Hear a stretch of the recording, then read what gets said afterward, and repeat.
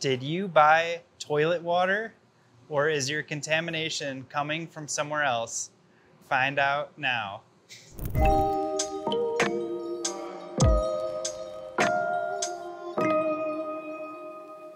What's up, mushroom fam? It's Gary with Fresh from the Farm Fungi.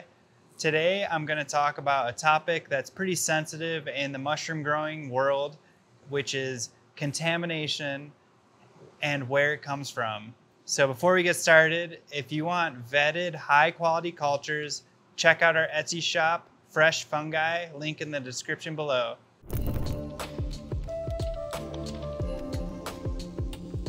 Every mushroom farmer in existence has come across a time in their life where they have grown an unwanted organism where they expected mushrooms to be. So this is the general basis of contamination.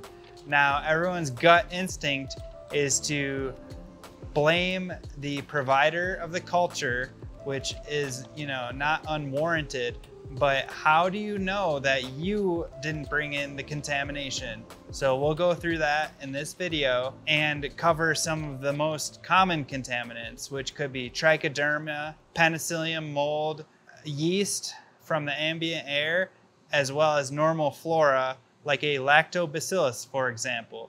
I'm going to break it down into different regions where you might encounter these various contaminants, symptoms of what might be happening at this stage, and how you would prepare a sample to verify that contaminant under the microscope, or in some cases you can use other methods, but this is going to focus on microscopy.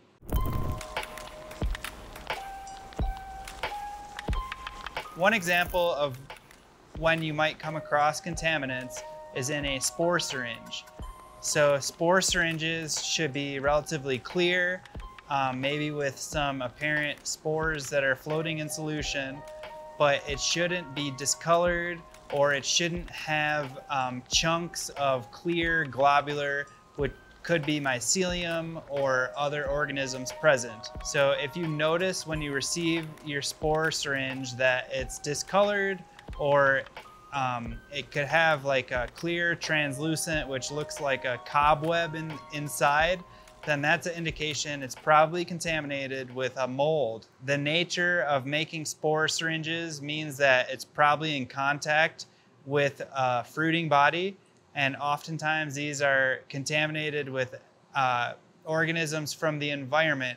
So molds like Penicillium or Trichoderma could be present, and then when they're introduced into solution, they're allowed a chance to flourish. Any bacteria that's in a spore syringe probably won't proliferate because it's just sterile water. So when you prepare these samples, just have that in mind. So normally I'll use a stain that is for detection of molds rather than like a heat fix stain or a gram stain for a spore syringe. So you can use lacto cotton blue or other stains like that, and basically you'll put a drop onto a slide and let that dry, and then you can observe under about 10x or 40x.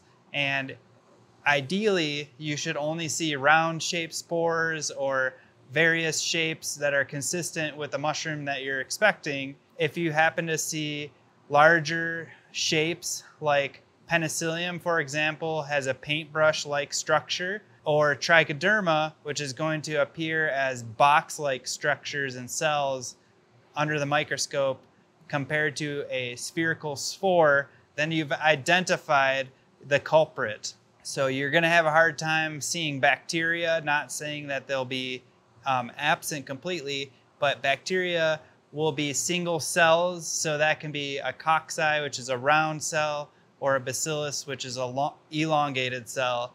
And those should be, not present or in very small amounts in a spore syringe.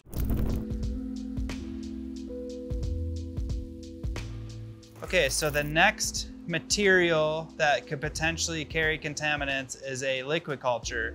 Now, the beauty, but also the liability of a liquid culture is that it's very nutritious. So if there are yeast or bacteria, they're going to flourish in this environment, and they would be prolific compared to the mycelium if you received a contaminated culture.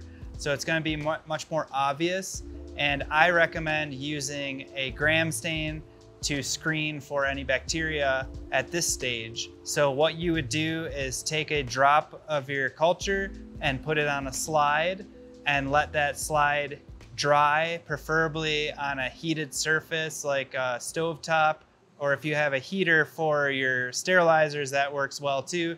But basically you're fixating these cells to the glass slide to allow for your stains to work. Now, what the staining is going to do is it will highlight organisms compared to other particulates or against mycelium, which could be very confusing in a thick, dense liquid culture. So you're going to highlight any contaminants. So we'll go through the gram stain in another video, but this explains the process to prepare your sample. So ideally, you should not have any organisms present except for the mushrooms. But if there is any contaminations present, you're not completely lost, because there's ways that you can bring that culture back from contamination.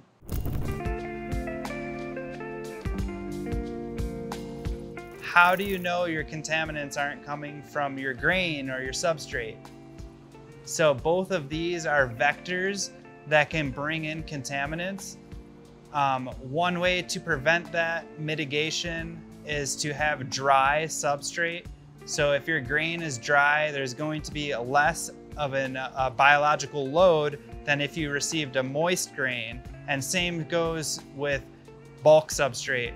So I prefer to use pellets because they squeeze the moisture out, and the process kind of minimizes any contaminants. So the way to prepare a sample of your substrate is I like to use a sterile bag.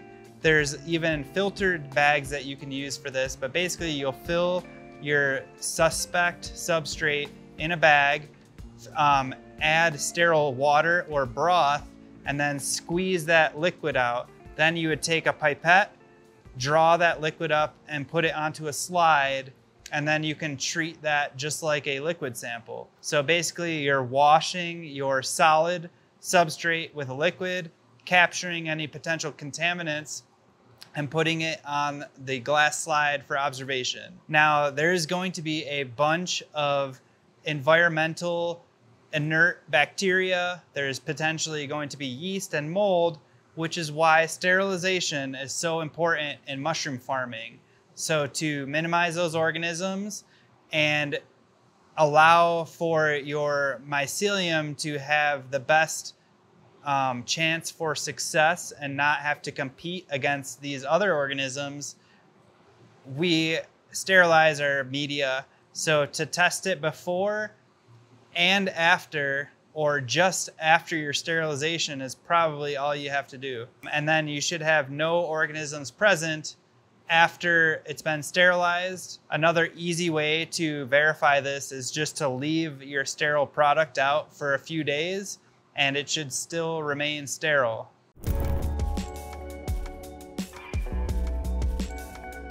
So the final stage of the process where you can observe for contaminations in your system are in the fruiting phase. Up until this point, you should have a sterile process. There should not be any competitive organisms, and your mycelium should be very healthy and able to fend off contaminants going into fruiting.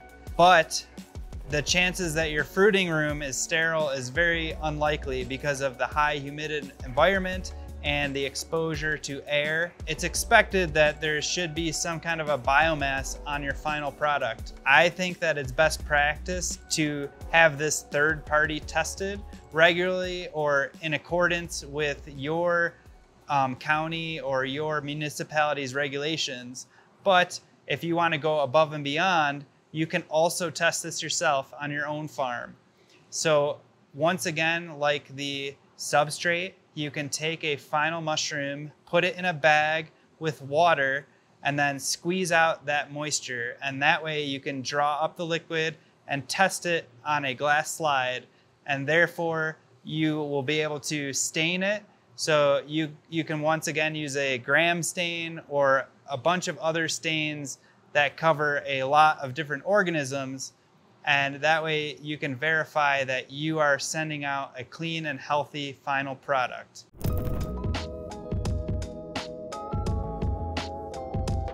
One of the most common contaminants that you could come across is Trichoderma. So this is going to appear at most stages along the way, and it's just an everyday ambient mold that is present in our environment. It's very seasonal here in Colorado. When it rains a lot in the spring and the summer, Trichoderma will emerge from the soil and it will be present.